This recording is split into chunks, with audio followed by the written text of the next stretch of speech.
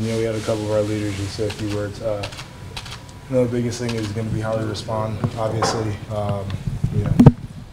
Just getting better. We got to go out tomorrow, and when we go out to practice, even though it's a Sunday, we still got to go out there with the mentality that we got to get better. I think that's going to be the big thing, and I think leaders are going to have to push that for sure. Is it easy to get up for your rival coming off this, or is it very difficult? It's going to be easy. You won't have any other response. If we don't, then we're just a phony team. So.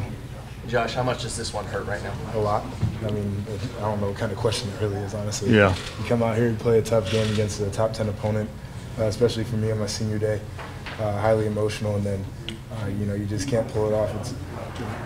It's a really tough feeling. Josh, when you guys find out Connor Cook's not playing, I don't know when you found it out, but it seemed obvious as pregame warm-ups went on. What was the conversation as y'all got ready to face O'Connor and the other kid, David Terry? We knew number 7 was going to be more of a passer.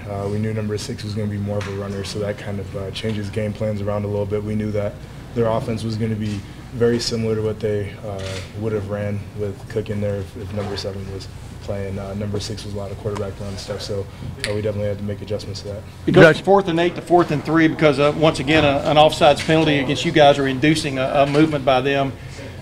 Do you remember that play, 4th and 3? They ran O'Connor ran the option, I think, for the first time all day, or at least it looked like a true option. But just what were the thoughts there? And did you feel, as you look back, that was a big turning point? Yeah, the thing about that play is kind of tough.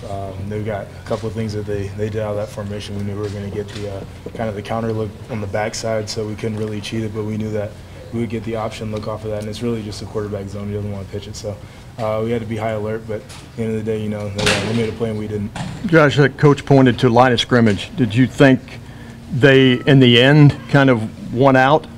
It's exactly what it is. I look at the defensive stats. They obviously rushed for too many yards. You can't win a game doing that for sure. Especially in the end of the game, you gotta bow up at some point.